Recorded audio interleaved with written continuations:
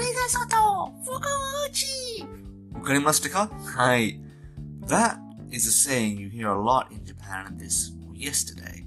Because yesterday was Setsubun in Japan. And in today's episode of JinJapan, we're going to talk about Setsubun. It's a quite interesting holiday where you get to eat big roll sushi, and it's delicious if you can make it right or buy the expensive one.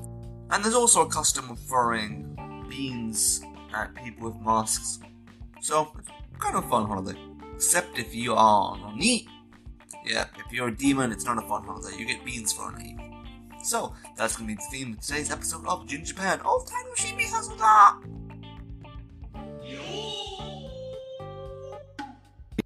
So yesterday was the 3rd of February. Ooh, this year is going quick already. And the 3rd of February, not always the 3rd of February, but this sort of marks, in the Japanese calendar, the start of spring. Winter is over and spring has become, and for me, spring was rain. Yesterday rained all day in Okinawa, so that was pretty sad. But the sort of days when the seasons change, the sort of Japanese mindset and some of the ways of historical thinking was these sort of days, demons could come out. It's sort of the change, right? They could be born, and demons, they bring bad luck.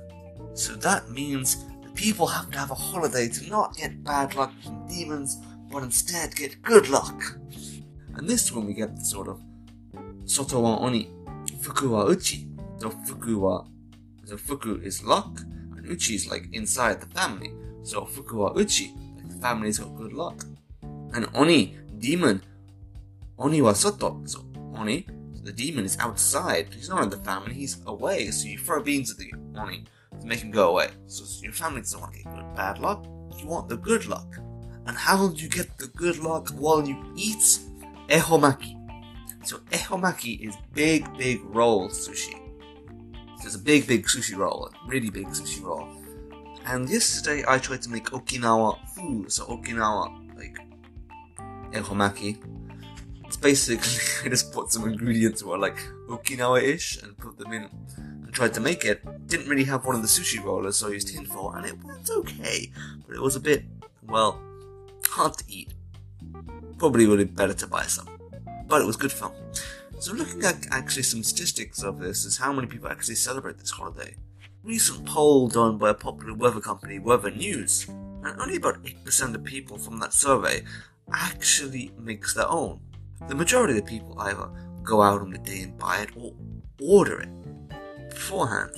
Because you see in these sort of days, coming up to this holiday in convenience stores, there's lots of orders. You can order these Ehoumaki. What I find quite weird is why are you ordering onigiri or sushi days in advance? But on this day, it's also really good to look out for some sushi shops. The famous sushi shops have really big ones. They're the best ones to buy. I think when I was in Osaka, this was going on. I bought I think it was 2,000 yen.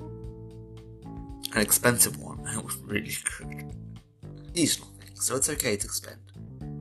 But there's a certain way of making them, and I got this wrong, and I feel really bad now. So I previously did an episode on the Setsubun, the 7 lucky gods of Japan. So the 7 lucky gods actually have the connection to Ehoumaki. You have to make it appropriate to the 7 lucky gods, right? You want to get the luck. Who would you get the luck from? Well, in Japan, you get the luck from the 7 lucky gods, Chichifukujin. And that means an ingredient for each of the 7 lucky gods. I've got the ingredients here, but I can't remember which ones go with which gods, so we can kind of play a guessing game. If you've listened to the previous episode, I did on the 7 lucky gods, so go back and listen to that, and come back here and play the game of which food goes to the god. So first up, we got Koya tofu. It's a quite hard tofu you get. You normally buy it in a supermarket and it's already dried, so you gotta put it in the microwave to make it spongy. So tofu. Next you got Kampyo. Kampyo nanda? It's like a fruit. You don't really get it in Europe. And you dry it out, and you dry it in soy sauce, and then you put that in sushi. It's long strips. It's quite tasty. Next, shiitake. So these are round mushrooms. You probably see these in like Japanese food. You have nabe, hot pot, the mushrooms with like the cross on top. They look super cool. Next up we have kyori, cucumber. You gotta have some vegetables in there. Next up is tamagoyaki. So we have eggs, fried eggs.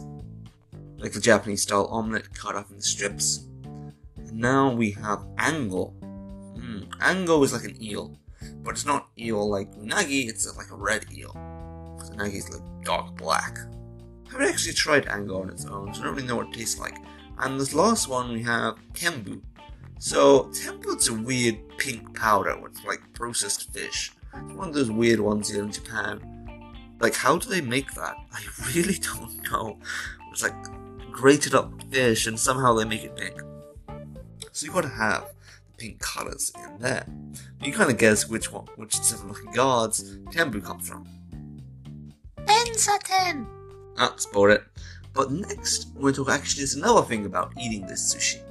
So this holiday is about getting luck, but it's now in Japan about eating this sushi, being the big sushi roll. And you have to eat it, not cut up, but as the roll, from the head on. Marukaburi suru is what it's called, or is how you call it the way of eating. It's like eat it from the circle, you eat it from the end, in like one big bite. It's like a hot dog. And it's big, so it can be hard to eat like this. So you see lots of kids just like, nom nom nom nom. Why? Because if you cut it, you cut the luck inside of it. Like, you cut the shit to the 7 lucky gods. Like, oh, how could you do such a horrible thing? Even though you're going to eat it and cut up your mouth, but, what? And this is engi. It's sort of this Japanese sort of beliefs in star signs, like Chinese mythology. And this comes with the 7 signs of the zodiac. Because this year, well, the year of Chinese year, is the year, what year is it? It's the tiger. So, when you eat the sushi roll, the Ehoumaki, you have to face the sign of the zodiac to get the best luck. So this is how it actually, like, it's getting crazy, right? This sushi, it's like, you think it's basic sushi, like, no, you gotta put the right ingredients, you gotta eat it whole, and you gotta eat it facing the sign of the zodiac. So, at the moment, it's the year of the tiger, 2022, so you gotta north-northeast. You gotta face north-northeast to eat it correctly, to get all the good luck from the sushi. But it's got all the luck inside of it, all wrapped up. And you don't eat it this way. Well, the demons could come to your family. Ooh. So, yesterday when I ate my sushi, or my Ehoumaki I made myself, I didn't do that. No, I cut it up. It was kind of a mess, so I'm not going to have a lucky year now. Oh no, how sad. But looking up on this is quite a fun culture, and next year I think we're going to do it all right. We're going to make it perfectly, we're going to eat it right. Next year the sign of the zodiac I can't remember, but we're going to face it the right way, and it's going to be a fun time. So, if you come to Japan and want to experience Setsubun, this will be a good reference to listen to, so you can do it right and get all the luck. And it's also really fun to make these sushi. Like, making sushi yourself is so much fun than actually buying it. Like, Ehoumaki is quite expensive in the shops, and, well, sushi making yourself is really cheap. It's just rice, like, seaweed, and just cheap ingredients, really, when you think about it. Like, making yourself for your friends and family is a good way to spend this season. I think it's the best way, but from the Weather News anchored, only 8% of Japanese people do that. It's a bit sad. 日本人皆さんもっと一緒にしたくて恵方巻き作ってくださいよ。楽しいよ。But if you're in a foreign country, you could make this as well. Because you could probably get your hands on rice, probably get some sushi paper from Amazon. And then, well, all the ingredients, maybe you won't be able to get ango or kampyo, but you can get your hands on tofu, you can make it yourself. You won't be able to get tembu, but you can get some pink stuff, put that in, and make it your own. Make it your own sushi, make it your own luck. And, well, I know a good time to get together with friends and family. Making sushi is extremely fun, and I recommend you give it a try. So we're going to end today's episode of JinJapan Podcast there, and if you like this episode, anything about Japan, and you want to let me know, please, comment anywhere you find this podcast, or send me an email at job@japan.com. We'll see you next time in JinJapan. はい、皆さん、最後まで聞いてくれて本当にありがとうございました。じゃあね。